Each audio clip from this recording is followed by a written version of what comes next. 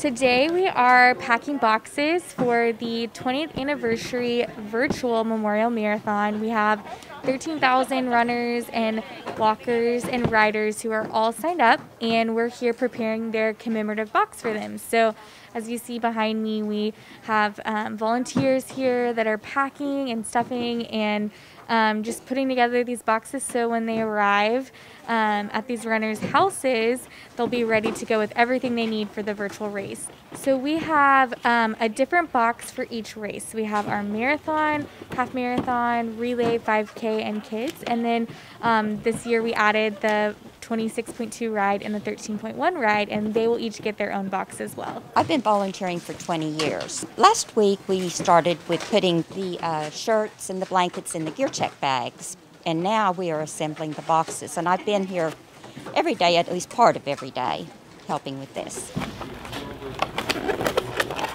We started this boxing process about a few weeks ago, so we had different volunteer chairmen who usually work and build out our event. They actually switched into our fulfillment team, so we had volunteers here that were actually pre-packing and pre-folding all the shirts. So if you can imagine folding 13,000 shirts.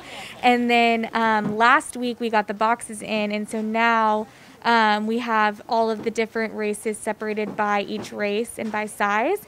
So now the volunteers are coming in and they're actually packing each box with the commemorative poster and with the t-shirt bag and everything else.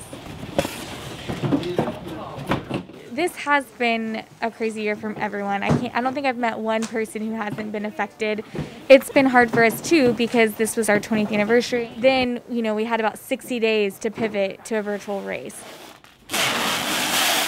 Couldn't do this without FedEx. We had FedEx has been our sponsor since pretty much day one, and they helped us kind of teach us their ways, not only just packaged correctly, but from doing all of the data work ahead of time with the labels to helping us with our assembly lines, and then coming each day and picking up what we've completed and shipping it out on time. In the beginning, I wondered how this was all going to fall together, but it's just been great, and I think people are really up for it. We've had a great percentage of response, and I think everybody's excited.